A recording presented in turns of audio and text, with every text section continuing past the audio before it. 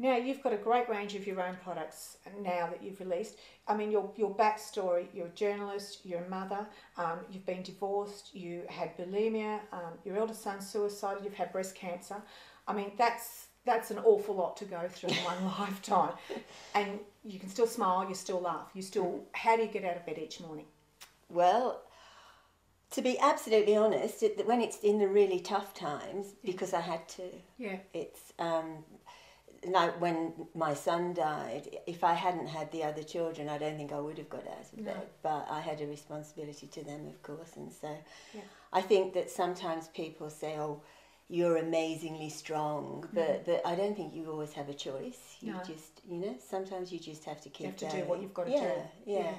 And I think there comes a point when the balance starts to shift a bit, when you do find a bit of light in a dark day, if you like, and you focus on that and move forward. Yeah, one step at a time. Exactly. Yeah. You can find out more about Domini at her website, doministuart.com. No AU. That's right. And look out for her books on Amazon if you don't find them on her website. Thank you, Domini. It's been a pleasure. Thanks for asking me.